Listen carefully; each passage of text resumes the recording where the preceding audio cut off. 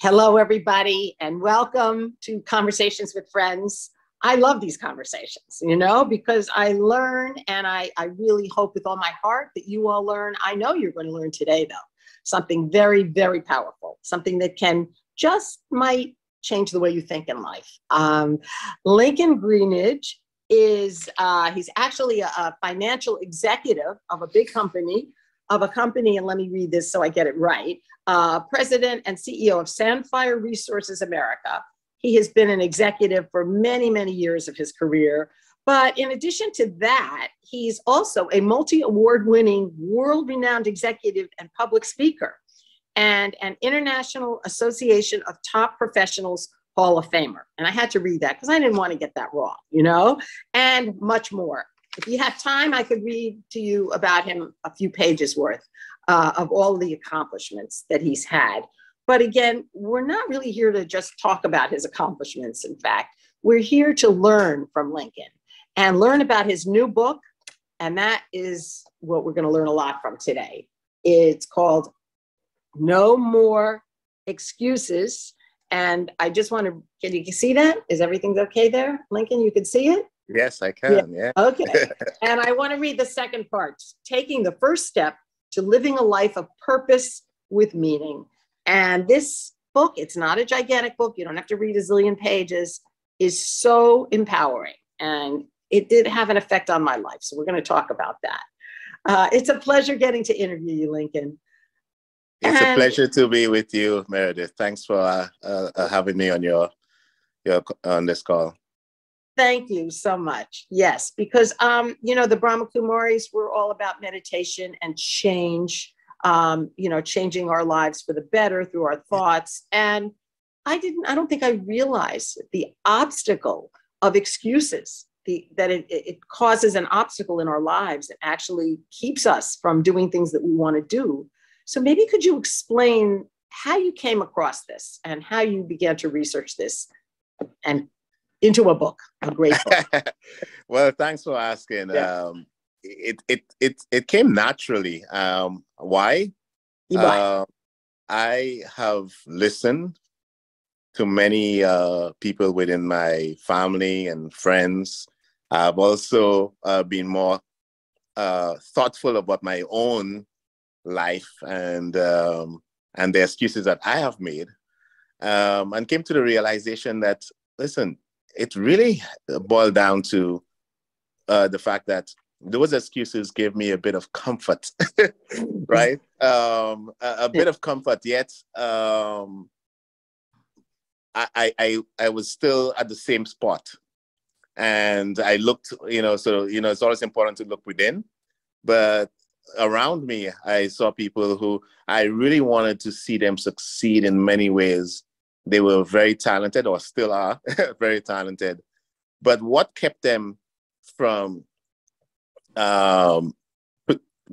stepping into the light, if you will, or realizing their potential, was every time I asked them questions about why they were not doing what, we discussed years ago or months ago, there was always an excuse. One excuse after the next. And if you read the last chapter before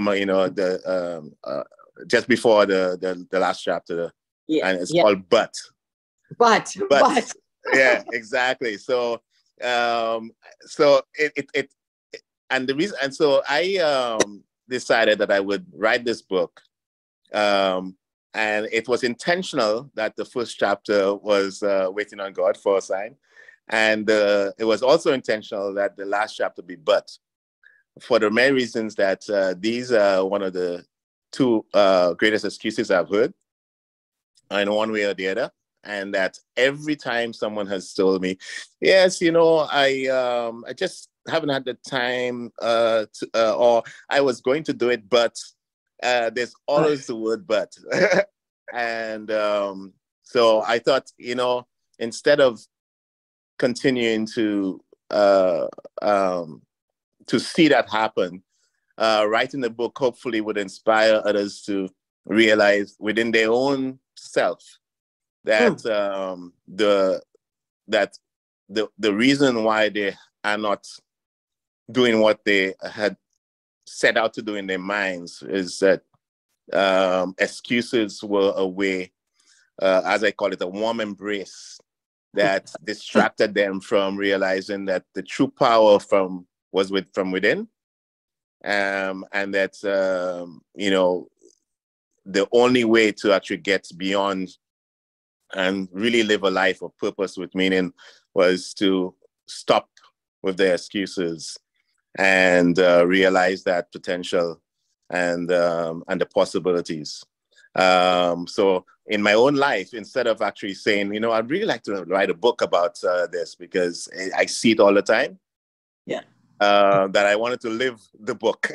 And in order to live the book, it means that I had to actually not make an excuse for my own self, but to actually write a book about what I said I would do. So this is the sort of the first step for me. So the journey is not just me saying to people, to no more excuses, but continuing to live my own excuses, but for me to actually live it. So it's a very personal, absolutely. Yeah.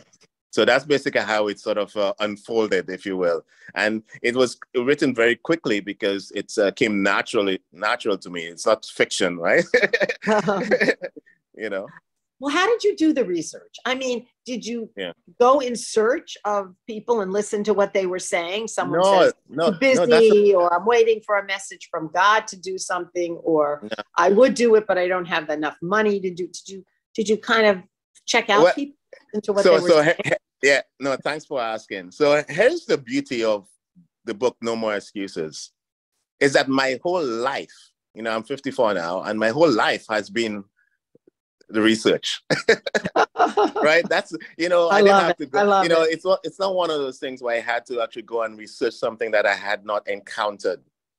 All I did was term paper. It wasn't a term paper for you in college. Yes, it wasn't a term paper for college. It was really pulling from my experiences, the years of listening to people make excuses, the years of me also making my own excuses for not doing what I should do. And it's only a few years ago that I started, and I've always been very positive-minded, but it takes more than just being a positive-minded person. You have to act. You have to do. You cannot just say, but you have to do. Actions do speak louder than words, and actions are sort of the direct opposite of an excuse, because those excuses are always part of what you say to support your inaction. So yes, there was no need to do any research because the research had already been done through my life experiences. So it was all there in your head somewhere. Yes. You just access it, right? Yes, all these experiences. Absolutely. I mean, I'm just thinking of, that one thing that I hear people say all the time, and I know I'm one of them.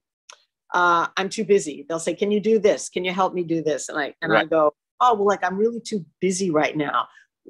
After reading your book, I've come to realize that I really put up a block, don't I? From doing, I put up a wall when I say I'm really too busy right now, to help you do that or do that myself. Yes. So what does one say? Yes to everything? Or no, actually, one doesn't say yes, but one should be. And I hate to actually use that example, but I saw Elon Musk being interviewed recently, and every time he was asked a question, he seemed to pause, and he had that thoughtful look, right, where he was pondering the question. And also trying to ensure that his answer was thoughtful rather than just a jerk a response. And I think that is what the starting point is that to not just respond yes or no, but to understand and to get more into, you understand that you're busy, but the question is, your response has to be, okay, I'm busy doing lots of things, because we're all busy doing lots of things. But this is where you have to pause and ask yourself, what is it that I'm now being asked? Number one. Number two, how does it prioritize in the things that I'm doing, right? And how does it fit within into my overall purpose? Because I believe everyone's purpose is in the service of others. And when you start asking the questions, then you realize that some of what you're doing are not purposeful. It's not aligned with your purpose. And what you are now asked to do, maybe. And that's how you come up with the decision as to whether you say yes or no. And it may be not yes today, but it may be yes tomorrow. But at least it's thoughtful. And most people don't think about it because all they're thinking about is all the stuff that, I mean, if you step back and you ask yourself, okay, I'm busy. But what am I busy doing? Is it purposeful? You may be shocked. You may be shocked. You actually might be busy just occupying your time because it's comforting. You know, you've been doing it for a long time and so forth, right? Because you may not want to actually fess up to the reality that 80% of what you're doing is not aligned with your purpose. But it's easy, it's comforting, right? It's not as risky as taking that first step, that step into a life of real commitment to a lifelong journey of joy and peace, you know, because that's not necessarily always easy, but it's fulfilling. But you have to stop and ask these questions. What is it? Is it aligned with my purpose? And is it aligned with my purpose that it can actually extend what I'm doing? So, for example, what I'm doing now, can I replace it with this new thing? Right? You know, which is more aligned with my purpose. And if that's the case, then I tell you, it's your life will never be the same. That is so powerful. And so it really, what this brings to me from what you're saying is constant growth, not just saying, oh, I'm busy because I've been doing the same 10 things, you know, for the last 10 years. And I don't even care about these things anymore. I'm not even that interested. Maybe I'm going to, you know, I don't want to say a yoga class. I don't mean yoga, but, you know, some kind of a class that maybe I don't want to do that anymore. I want to try something else. I'm not talking about yoga. I'm talking about just a class, you know, and maybe it's time to, so it really requires reflection and looking at my life and saying, okay, is this aligned? The things that I do, is it aligned with my purpose? And maybe there are things you can just cut out, but it's a habit, isn't it? It's a habit. Well, almost like a drug, you know, I hate to say it, but it is like a drug. Oh, you know, you just say it, you know, or, you know, people take things, you know, whether it's, I don't want to say medicine or pills or whatever that maybe they don't need anymore, but they've been taking it for so long. It could just be, you know, they think that they need it. And so we think we need these excuses. So I wanted to just share a few more of them, Lincoln, because there's so many. Okay, the I'm too busy one, that was what spoke to me. It really, because I do that. I know that I do that, and I don't really think I'm as busy as I think I am. I'm not. Okay, how about I would love to have a business, you know, start my own business. Your chapter is, I don't have enough money. Maybe speak to people seriously don't have enough money to, you know, start a business. So the way I put it in my book, and it's proven 100% effective or true, that it's not about the fact that you do not have the money. Yeah. What are you going to do to get it? Think about it. What are you going to do to get it? Because we all can.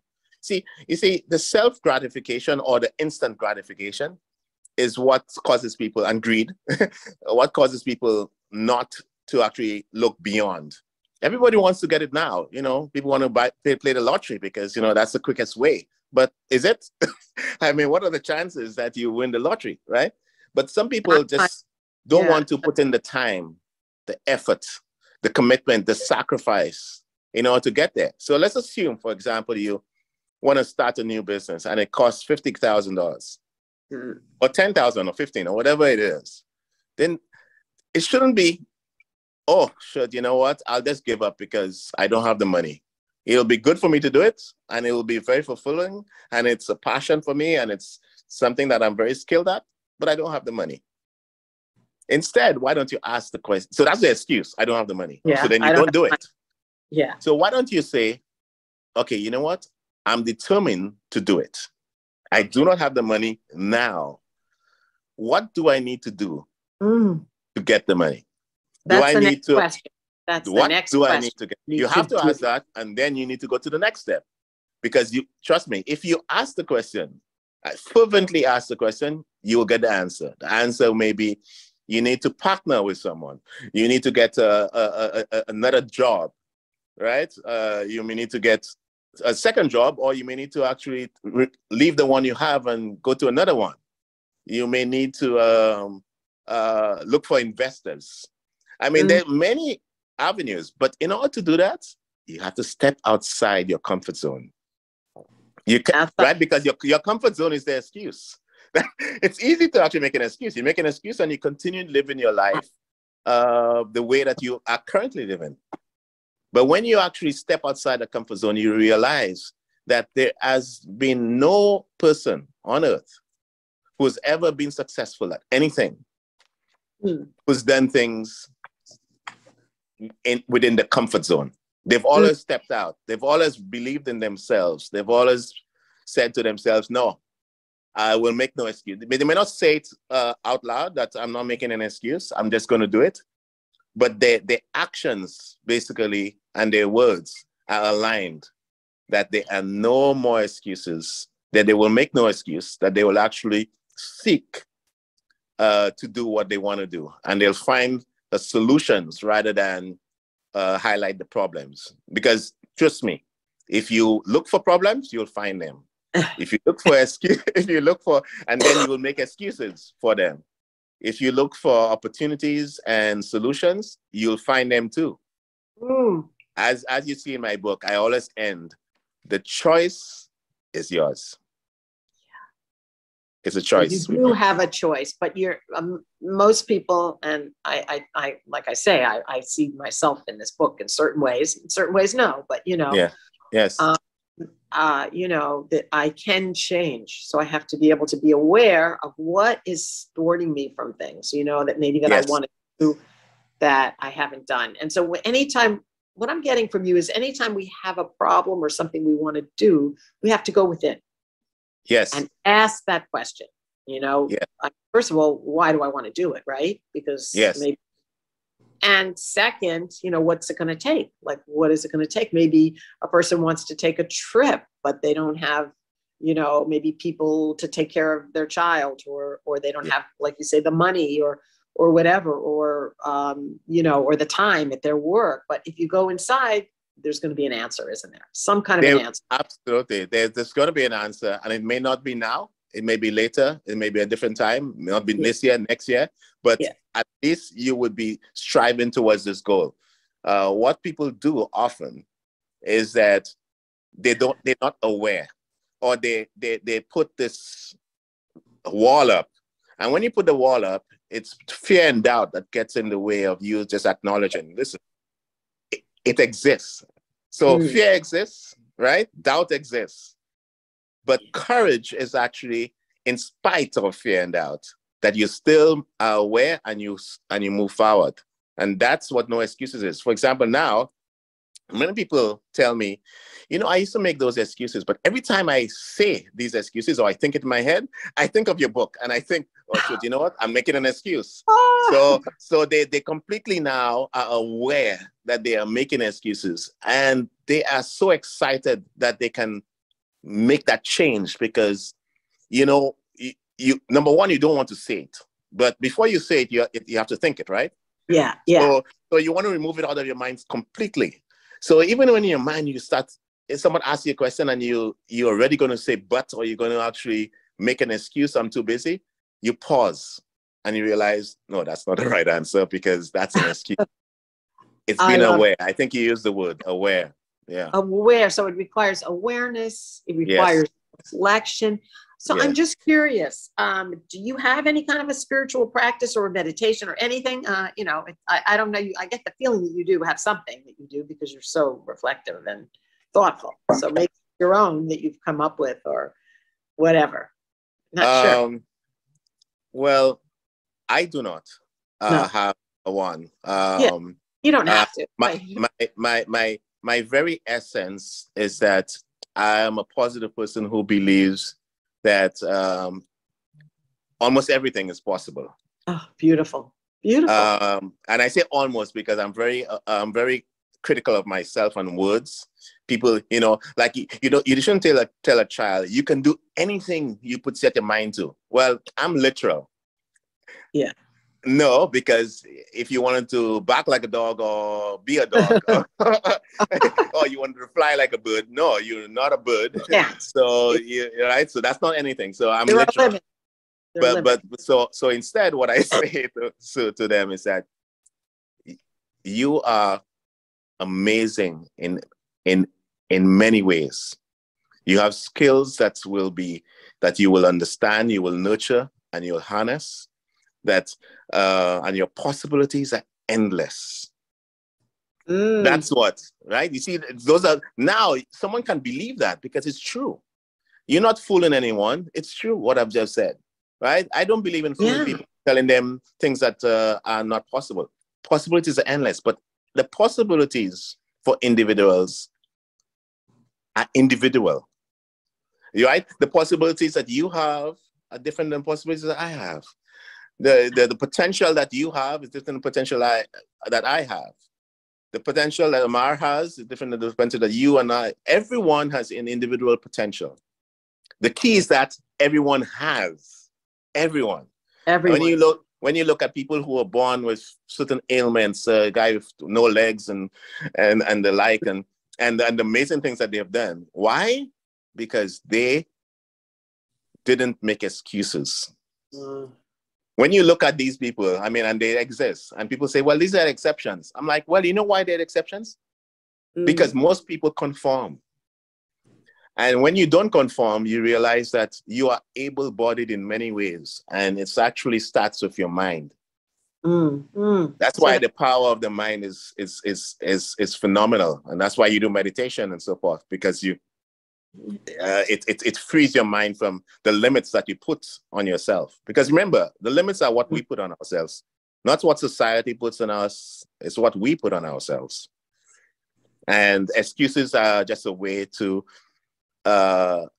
comfort us with those limitations that we put on ourselves. And I'm saying, free yourselves, free your mind, and your success will be unlimited. And what I love here is at the bottom of your book, I'm going to hold the book up again. No more excuses. Okay. Lincoln E.C. Greenidge. It's on Amazon.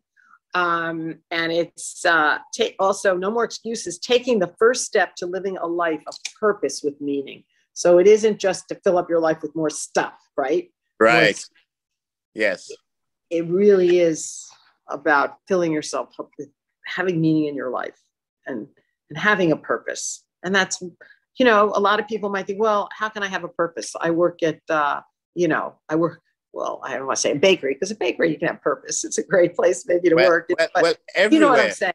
To be Meredith, everywhere you can have purpose. Think about it this way. So remember, I believe everyone's purpose is to serve.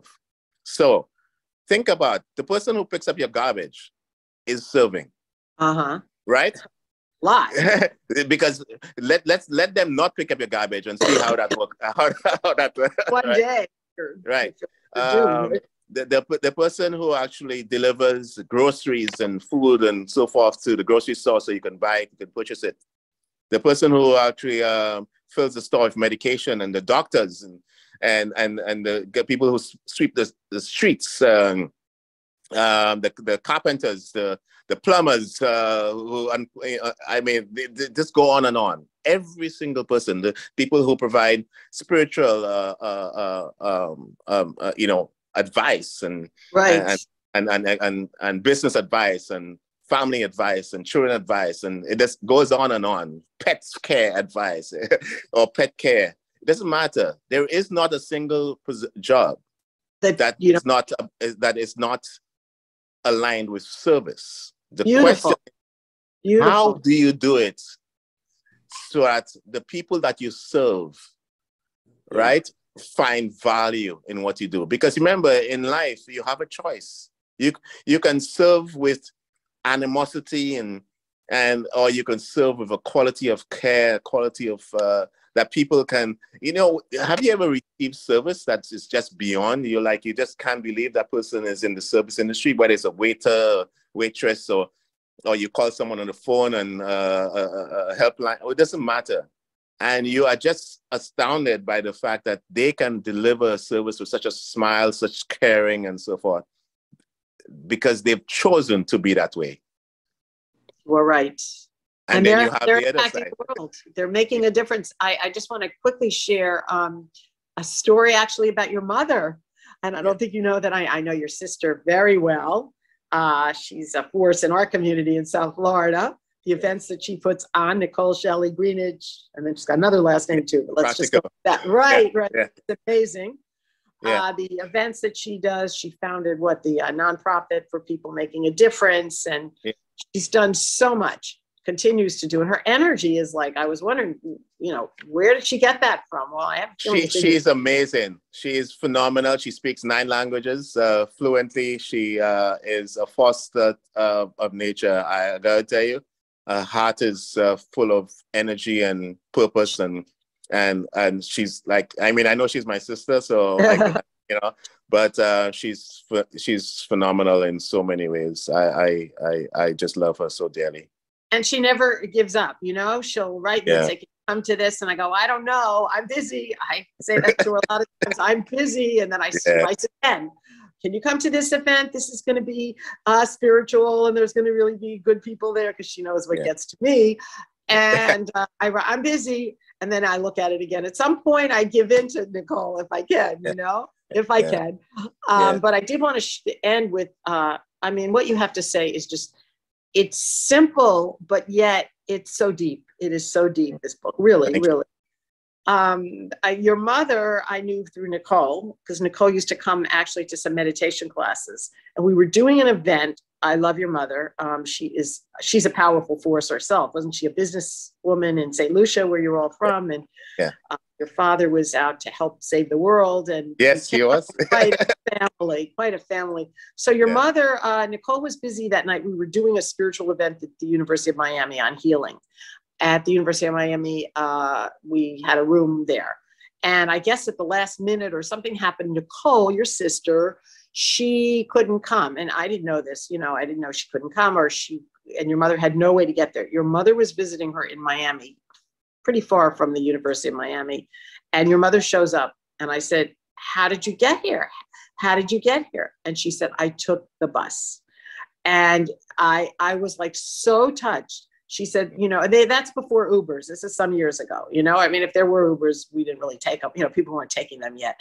And I gave her a ride home when I found out, of course, but I was so touched. She goes, I wanted to be there for this event. I wanted to be there. And she said she was going to be there, and she was. And that says something about your mom, huh? Yeah, no, absolutely. She supported us. My mom will go to the ends of the earth by bus if necessary. She'll take her 5 days, 7 days, doesn't matter. If she commits to doing something, she would do it, and she will never complain. And maybe that's why, we are who we are. We don't complain. So it's from our mom for sure. Beautiful. It helps to have inspiring parents, but some people don't. And from what I get, your book and other spiritual things that I have learned and read, you can still change, right? You don't 100%. Have to come up with the best life. You weren't maybe born with the perfect life, but get rid of your excuses, Yeah, absolutely. And realize that the power to change is within you. It's not outside of you, it's within you. So that's important to understand. Thank you so much, Lincoln, for joining us, taking the time. I know you're running companies and speaking all over the world. And I really appreciate that you said yes, to being on our program. Thank you so much. So enlightening. And it's so aligned with the work that we do, our spiritual group, the Brahma Kumaris. It really is. So wonderful to interview you. Thank you. Thank you so much. And listen, all the success to you in everything you do. Continue to actually be the light that you want in the world. Thank you so much. We're going to work on that right now, right? Just be the light, everyone out there. Yes. That's our meditation practice. But we forget, we forget. No, and that's why meditation is not something that's one-off. It's something that is a continuous process that you need to do on a daily basis. Yeah. And just like I think getting rid of some of these excuses, you got to do it. You can't just do it once. It didn't work, it didn't work. It's a pleasure getting to interview you, Lincoln.